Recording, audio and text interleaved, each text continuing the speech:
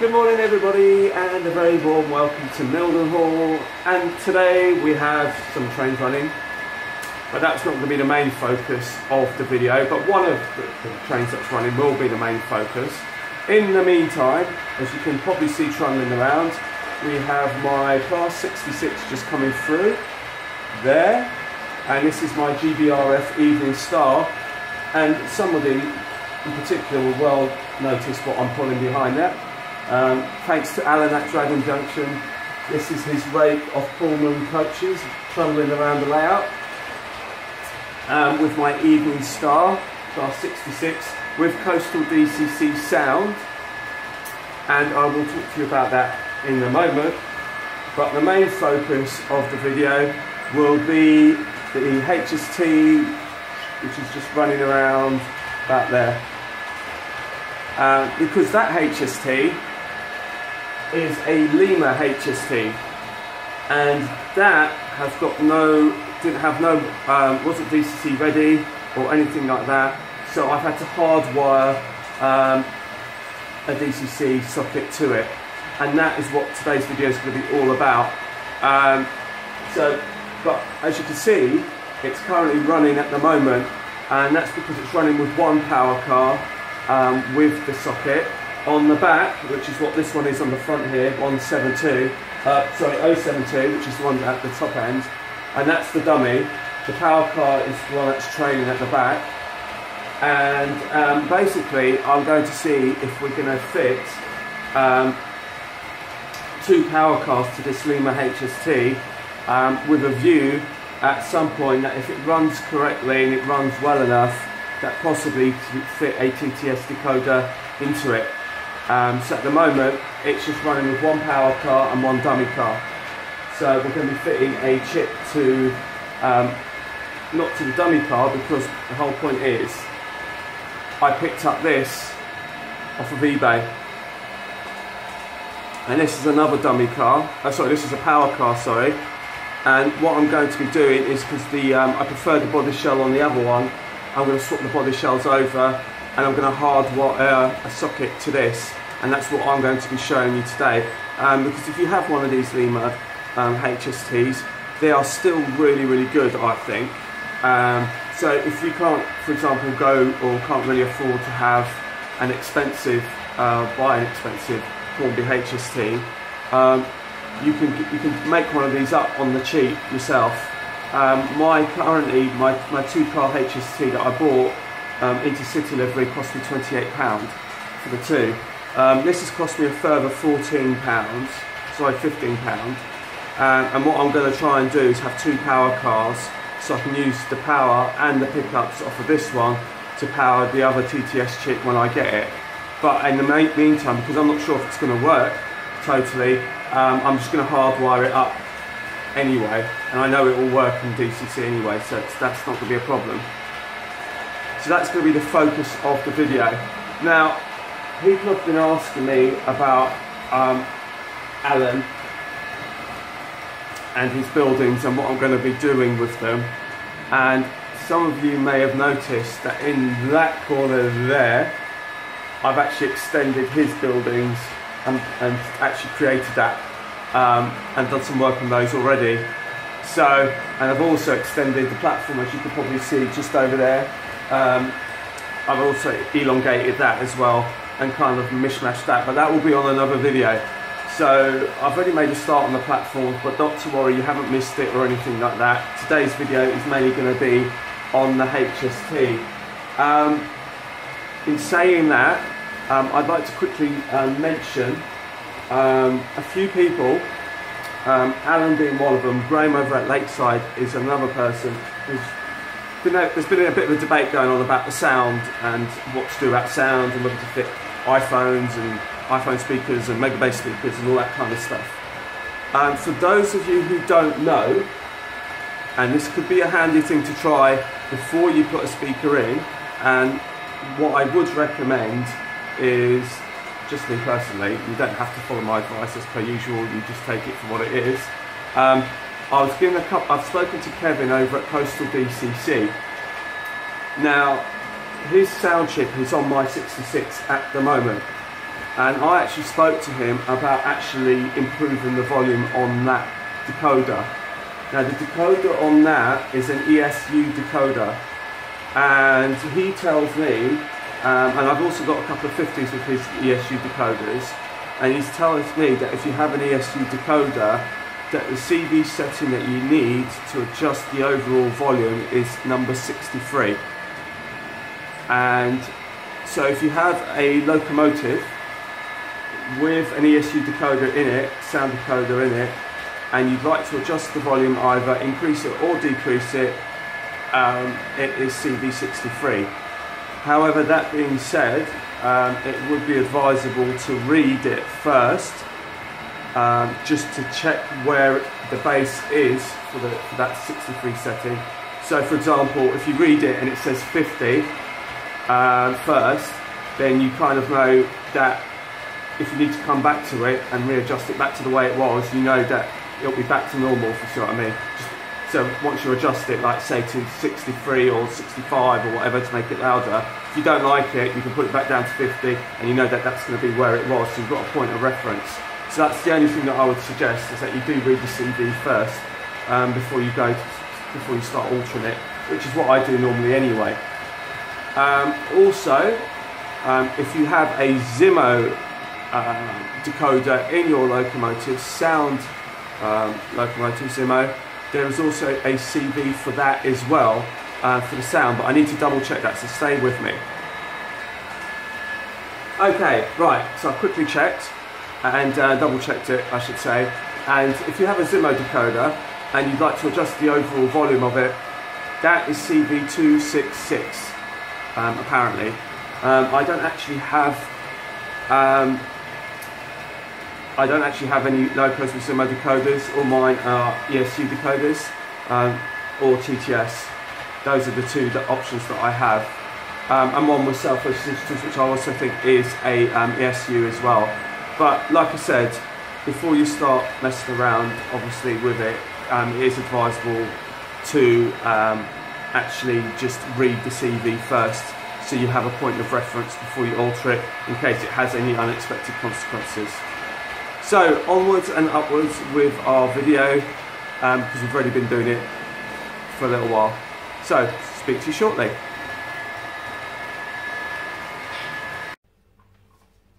So before I start, one of the things I always like to do is whenever I get a new locomotive or do any modifications to any locomotive, is I like to get a base to start from.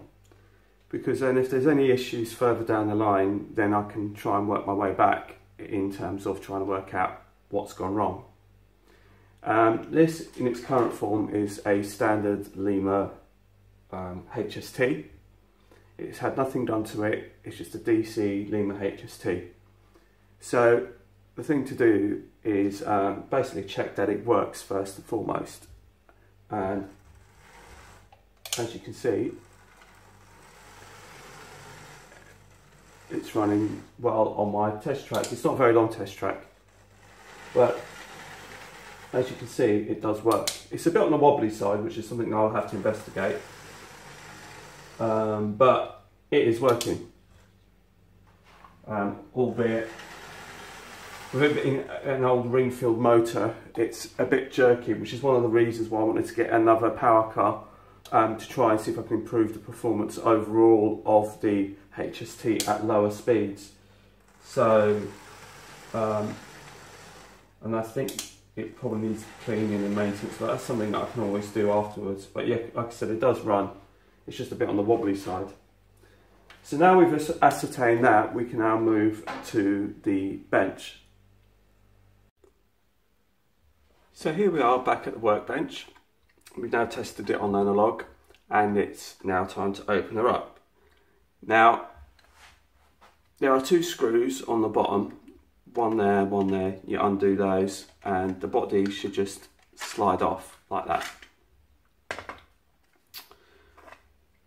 And then that exposes the insides of the HST. And as you can see, there's a weight, and then there's the old ring-filled motor there, and there's a TV suppressor. Now we're going to get rid of that, and that's the first thing we're going to be doing. But first of all, And let me just explain to you what we have here. We have our soldering iron. We also have some solder, obviously, and some flux. We also have, this is just to clean the tip of the soldering iron. And I also have, what else did I have? Oh yeah, a bit of heat shrink. And we also have a decoder harness, which is actually just a socket, no decoder. I've got a decoder over there, an old Hornby TTS which played up and the sound packed up on it, but the decoder actually was still working, so I just use it as a standard decoder. So that's going to be going into there just for testing purposes. Now we've got all these wires running out of it, but the wires that we're really interested in, as you can see the socket there, is we're interested in the black and grey and the red and orange. And those are the ones that we are interested in today. Now, one of the things to bear in mind when doing a Lima HST conversion is you just need to bear in mind as in what you want to do with it. And what I mean is, as you saw in the introduction, my HST was running pretty well with just one power car. So if you're running it with just one power car, it doesn't really matter which way round you wire it. However, in my case, I'm going to be adding 2 power cars, which means that I have to be more careful about how I wire this up. Because if you wire them up both the same way, what will happen is that when you go forward, both trains will go that way. And you need one to be facing that way to go that way. So you have to wire them up slightly differently. Because otherwise, if you wire them, like I said, both the same way, then they'll both tend to go the same way. So what will happen is you'll have this train pulling the Lorraine coaches, but this power car on the other end, which should be facing this way, will be facing that way because of the way it's wired up. So that's why you have to be a bit careful if you're going to wire up 2 power cars. If you're wiring up one, like I was having before, it's not really an issue if you get it wrong. But it is a bit more tricky if you're doing 2 power cars, which is what I'm doing. I'm doing it more because of the reliability and also trying to get see if I can get the TTS chip to work on it. If it doesn't, I've still got my other 2 Hornby Class 43 HSTs that I've just put it into there and leave the Lima one without sound. So it's not really too much of an issue. So I must confess I haven't actually done this before in terms of trying to add 2 power cars and doing the wiring the other way around, but I think that's the theory and I think that's how it's going to work. So we'll see how this goes. So the first thing to do is to take off the TV suppressor, which is what I'm going to be doing now. So as you can see, I've just removed the little TV suppressor, got rid of that. And the next thing I need to do is to start wiring this up, basically. And so what I'll do is what I did before is this one was the main black one. I wired this to the black the last time, but this time I'm going to wire it to the red. And because if I wire it to the black again, then obviously it'd be wired the same way as the other one. So we have to do it the opposite. So that's what I'm going to do now. I'm just going to take off this clip. Now that just pulling off the clip just releases the bogey, and then that releases that as well, and it makes it easier to work on. So I'm just going to desolder this.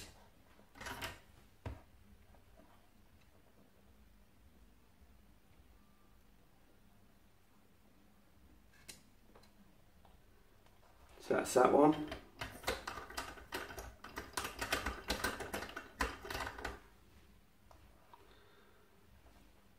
And as you can see, it's just completely desoldered now. Now, the thing with this is that the red and the black are the main power ones, and the orange and the grey are for the motor. So what I'm going to do is cut a piece of heat shrink off.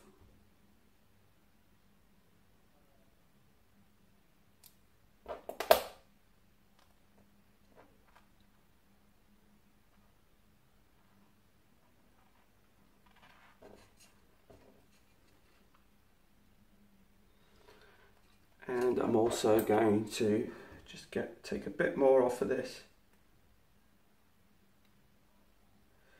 I was going to use the wire cutters, but the thing is the wire cutters don't, because this is such fine wire, doesn't actually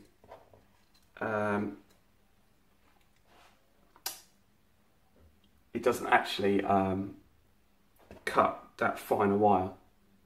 So I have to use the scissors to actually make the cut.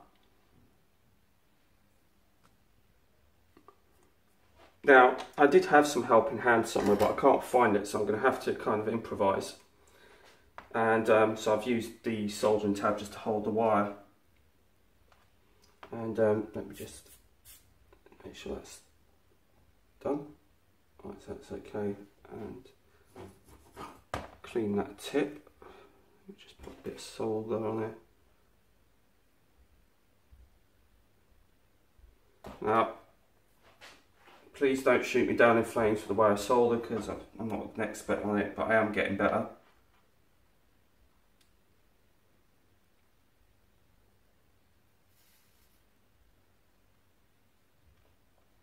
Right, so that is now done.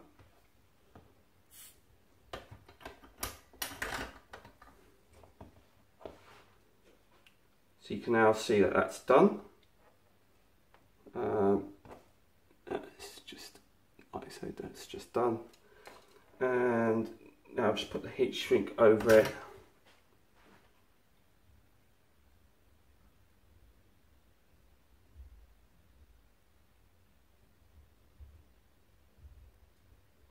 And I'm just gently rubbing it.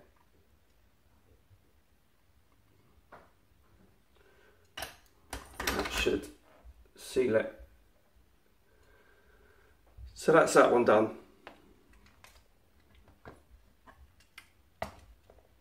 Now what we need to do is do the same to this one. So we're going to desolder. So what I'm going to do on this one, I'm just going to desolder that wire. I'm going to attach the black one to that. So that's the next thing to do.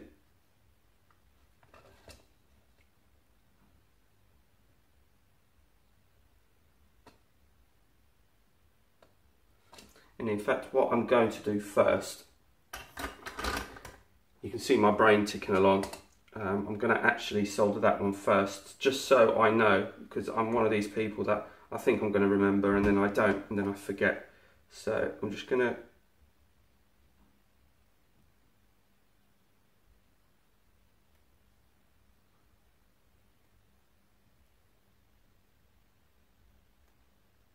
attach the orange to that.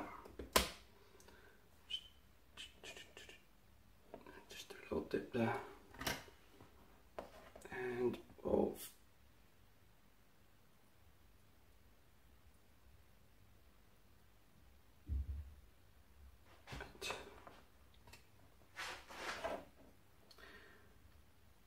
See, another thing I do sometimes is I take photographs, because I know I have a habit of thinking that I'm going to remember, and then I do it and then I forget where everything goes. So this is one of the reasons why I'm just doing that. So I now know that basically the red is now connected to that, and the orange is connected to that side of the motor where this original pickup came from. And now we're going to do the same now, because now I know that the grey one will go there and the black one will go to here. So now what I need to do is just desolder this one.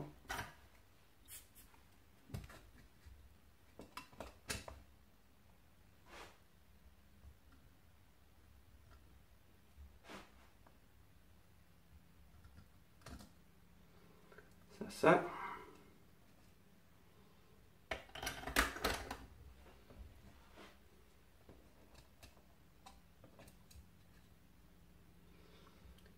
And now we have, if I can see it, more heat shrink.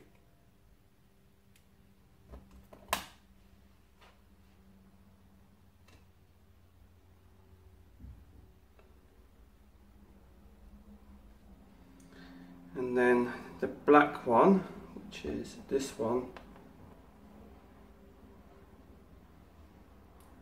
will go to here. So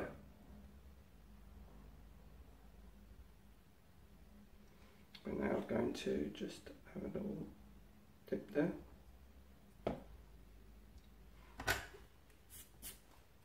Right.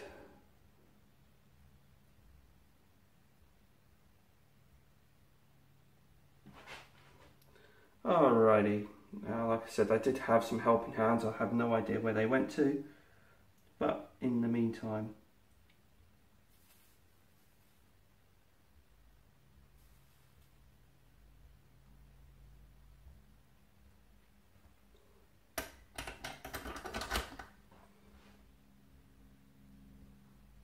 that is not going anywhere. A little tug. And now do the heat shrink.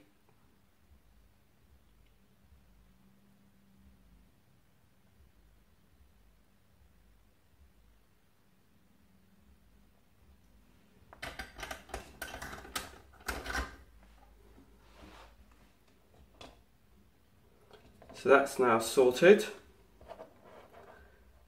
and we now have, we're just left with the grey. I'm not really paying too much attention, so I hope this has come out all right. So I'm just going to snip a bit more off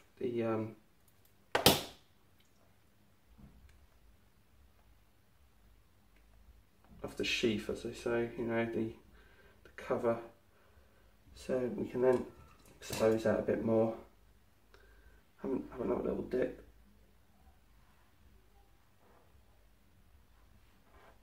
And let's see where we go from there.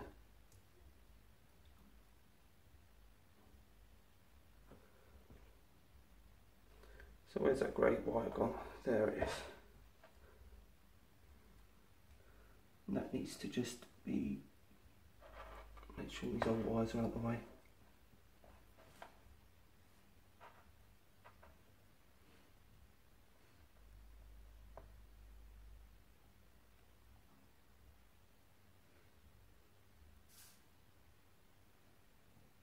And there we have it. Right, that's all done. Right. So that's that. So as you can see, that the grey and the orange have gone to the motor. The black, it goes to the pickup, and the red goes to the other pickup. And hopefully this should all work.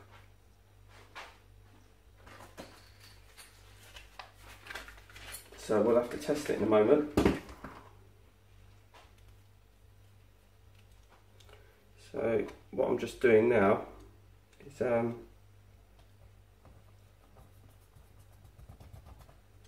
just cleaning the pickup, basically. I'm just cleaning the clip. I mean, you don't have to do this, but since I'm here, it's just a matter of just cleaning that. Hopefully it'll just make good contact. And yeah, that I'll do the same with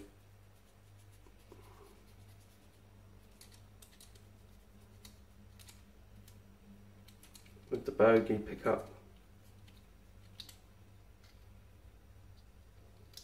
So I'll just pop the bogey back, which should make sure it goes the right way round, which I've noticed, which is like this little lugs, they go to the front, otherwise it'll be facing the wrong way round. And then you just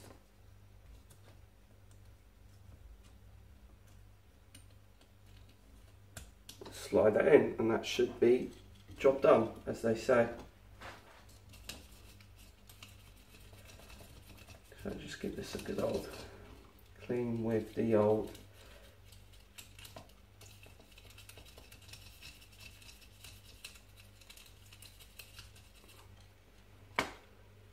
Right, so I guess now is the moment of truth, really, in terms of testing it. So I'm just going to kind of, that's the thing, there's a lot of wires here. I didn't really want to cut them all off in case I need them again. So where's that? What I did last time is I just put the weight in and just shove it all in there for now. All I want to do is just test that the decoder works. That's all I'm interested in right now. I can always tidy this up afterwards once this is all done. One of the other things I like to do, which is what I'm going to do now, is to avoid any problems short-circuiting, is on all these wires there's a little bare metal, bare wire exposed, and I just trim the ends off to make sure that there isn't going to be any issues with short circuits by one of these other cables inadvertently touching things that they shouldn't be touching. So that's that one, that one, that one, and I think I need the white as well.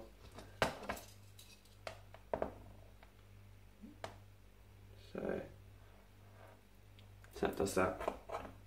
Right, so all of those ones that were exposed are now just not. So hopefully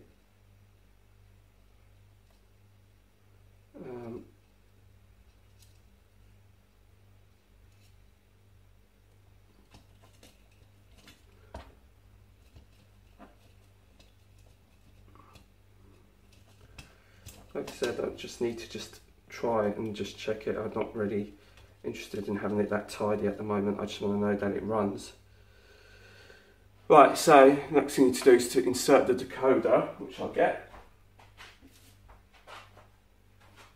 And the decoder I'm using is an old Hornby TTS chip, like I said earlier. It packed up, the sound packed up, I don't know why, and I can never get it to work. But because I'd already modified it, I couldn't take it back.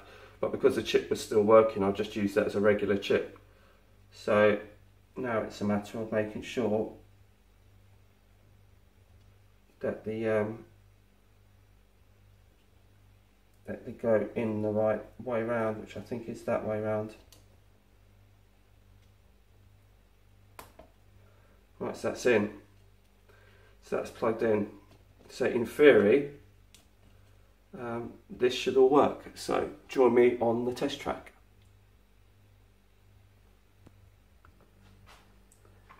So hello and welcome to the test track once again. Now what I've done is I've now hooked up the Hornby Elite, which permanently lives here, and this is the controller of choice when I do my programming. I actually find the Hornby Elite to be really useful. Another gift, generous gift from Alan.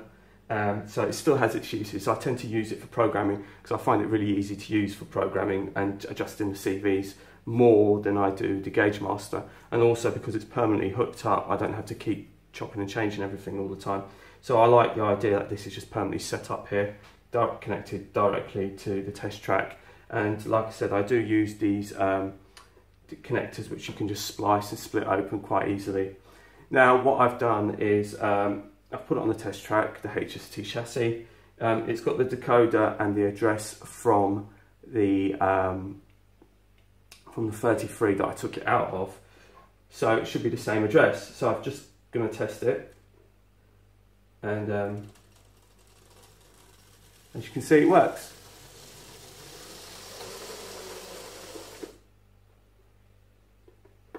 So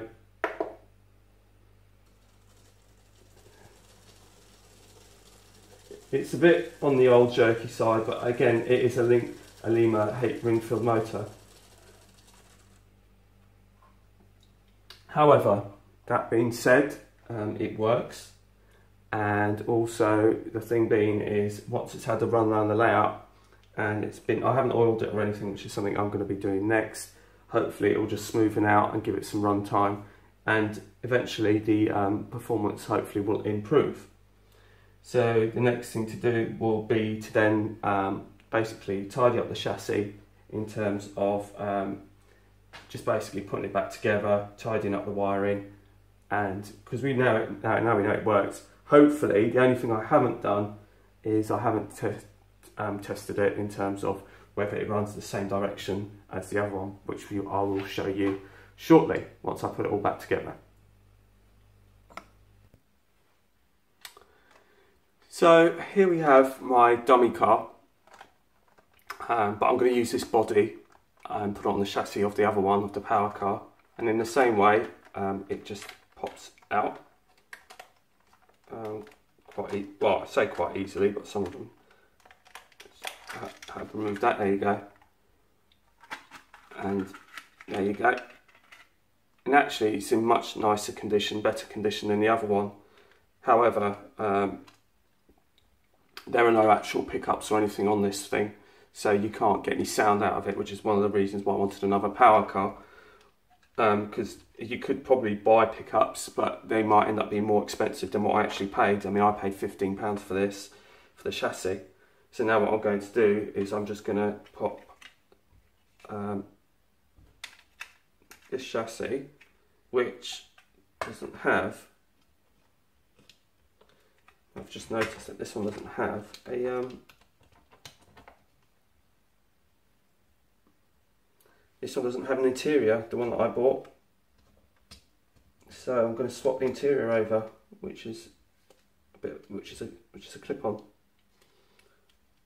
So we'll do that. I didn't realise that. So that should just, I think that's on just like that actually. Yeah, oh, that's it. That seems to have clipped in there. So yeah, so that's that one. So basically now we've just got a rolling chassis here, which is fine, but I can still use this if I just fancy a change, so it's not really a problem. And then just pop the screws back on. But like I said, the body is in overall better condition of my Intercity, which is what I wanted anyway.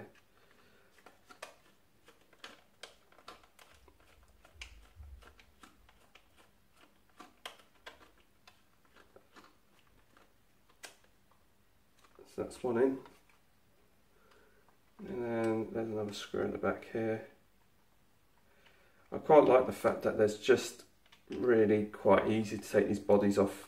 I think Lima have actually got a good system, or did have a good system, because it was easy to pop off with the clips, but you've got that added security of just a couple of screws that are nice and easy to get to. The Hornby stuff tends to have just the clips, which is great, but sometimes the body can just literally just pop off just like that, so you've got to be careful when lifting them. And Batman, sometimes they've got like 4 clips all tucked away, and you've got to try and get to it, and it all becomes a bit fiddly. So this is just like a really nice way of getting the body off.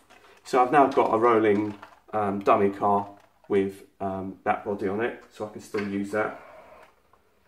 And now we have, now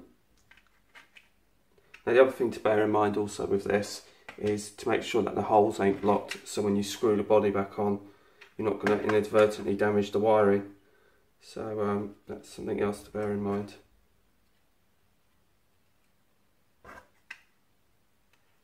She says.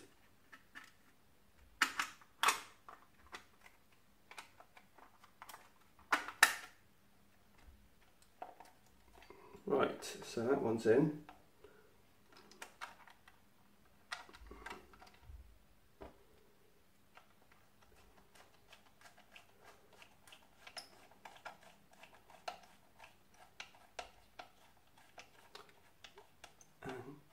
My apologies, it is quite a lengthy video today, but I'm just doing this all in real time, so if any of you want to follow it and do the same,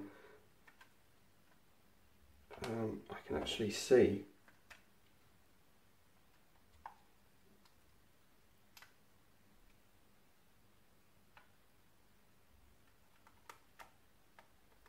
that wire's in the way. I can just see it. So I'm going to have to remove the body.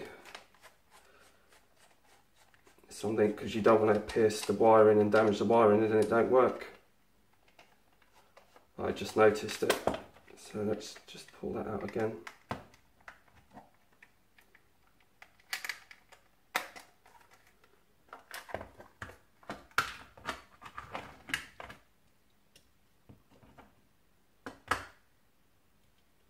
The other side was fine, it was just this side. I think what I'm going to do with this is just to make sure that that's just well out of the way.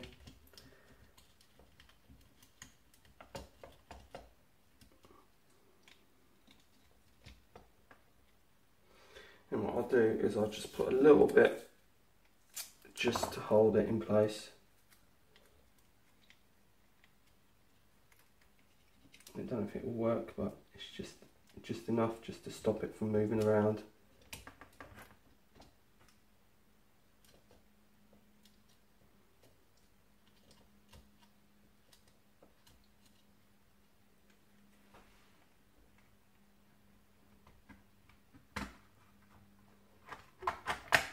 Right, so hopefully that should be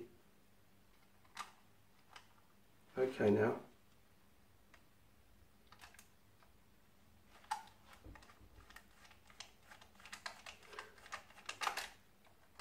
I just peeked through the hole and I noticed that there was a wire going across the hole, which could have meant that I could have pierced the wiring and then split it, and then it wouldn't work. So it's just as well I checked it.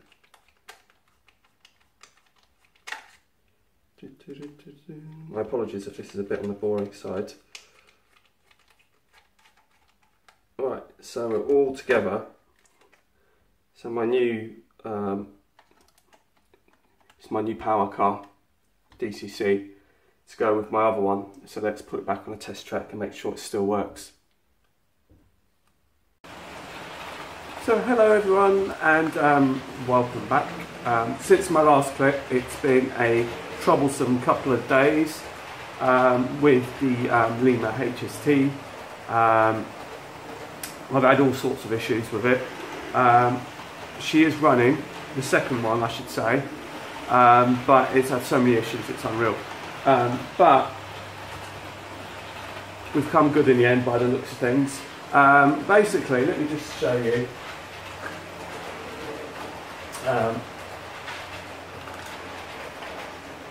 This was the original TTS decoder that I had, that I was testing it with, and this decoder in the end gave up the ghost, and it just ended up going in one direction and not in reverse. It's only going forward but not in reverse. So I had to go to my local model shop to go and get myself a new decoder, which I did. I was recommended to get one of these at Gauge Master DCC26 small, which would work well because apparently the Hornby issues give out some sort of issues and all the rest of it. Personally, I haven't had any issues with Hornby chips except with the TTS early ones. But nonetheless, I bought this one, and the HST absolutely hated it. Absolutely hated it. It just juddered completely and just stop, start, stop, start. It literally just, it's almost like you'd have to push it around the layout. I mean, it was almost that bad. You know, just kick in, go off after a few seconds. So that didn't seem to work. I swapped it out with another decoder, and I actually also got my meter out to make sure that there was nothing wrong with my wiring, and it wasn't. It just didn't like the decoders that I was putting into it. But the other one, which is actually sitting down there, this one, which is 43072, that one's actually working perfectly fine with the decoder in it with no hassle at all. The one that's running at the moment, 43178, that's been the one that I've had the most grief over. Now, as you can see, she's actually running pretty sweet now, but we'll get into how I done that. So yeah, so it didn't like the decoders that I was putting into it. I couldn't work it out why, and I just swapped the decoder out of another decoder. Again, it got slightly better, but it was still juddering like anything.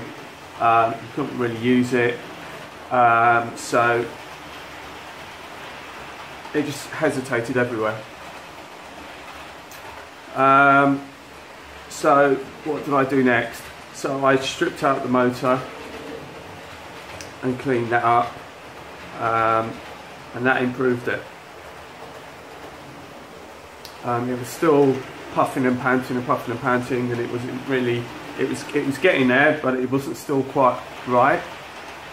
And I then took the front apart and gave that a clean, and now we seem to be at a point where it's actually running all right. It's still hesitating too much for my liking. There's still a little bit, there's a couple of points where it seems to sort of almost die on you, but at least it's running, and it's running pretty well. And actually, if you can see, it's actually running at 30 at the moment, whereas before you couldn't even get it under 50, because if you got it under 50 it would just die. So it just goes to show you, just cleaning up the whole thing, how much of a difference it has improved it. And it's pretty reliable, to be honest. Like I said, they were both then put on by 43178 and 072, put onto my rolling road, and they were working perfectly fine under the DC conditions.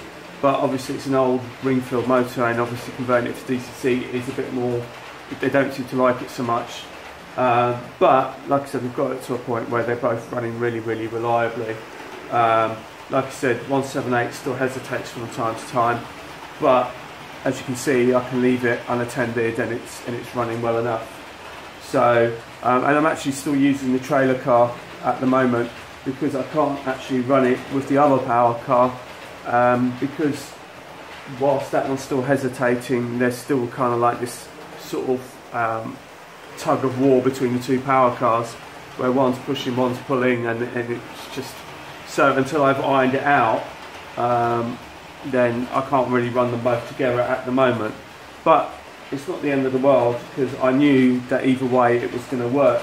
Now, the one thing I should say is I did say about my wiring and my theory on it and whether it would work or not. So let me just give you the result of that. Basically, no. I wired it opposite, and when I tried to put them both together, they were both running in the same direction. So what I did is I went onto the programming track and dialed in CV29 and read the CV29, and it came up with a number, and I plussed 1, and when I plussed 1 it changed the direction of the locomotive. So now that's how I've managed to get them to both now work as I want them. I wasn't quite sure. I thought that maybe if you wired them oppositely it would work, but it obviously didn't. So that's kind of like a lesson to learn. But like I said, all things failing, you know, just reverse the polarity via CV29, which is what I ended up doing. And like I said, it's now, they're both now running pretty reliably. What I don't understand still is that 43178 will go over points with no problem for a good few rounders, and then it will, after a short period, it come to the same point and it will just sort of stutter or slow down, and I'm just not quite sure why. I don't seem to have this problem with 072. That just seems to run round and round and round and doesn't seem to hesitate at all.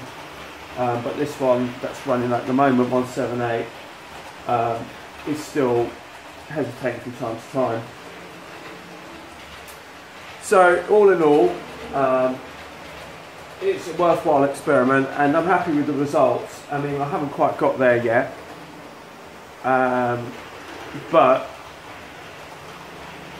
we're near enough there. They're both running really, really sweet. Like I said, 178 just hesitate from time to time a little bit over the points, but it could be that I could end up putting TTS to both of them. I don't know whether I'll be able to run them both together, because like I said, there is that kind of issue of tug and more at the moment, but I need to get 178 running more reliably to be able to run them both together. So once it stops hesitating, 072 doesn't hesitate, they should be able to run together, and then I can adjust the CVs accordingly to make sure they sort of more or less run together.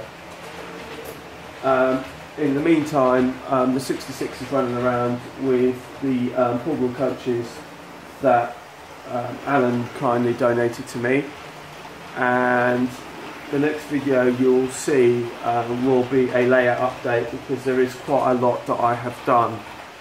It might not look it, but there are some changes and some things that I've altered, buildings that I've worked upon and stuff like that. So that will be on the next update. As far as the Lima HST project's concerned, that's near enough done, and like I said, they're both running really, really well.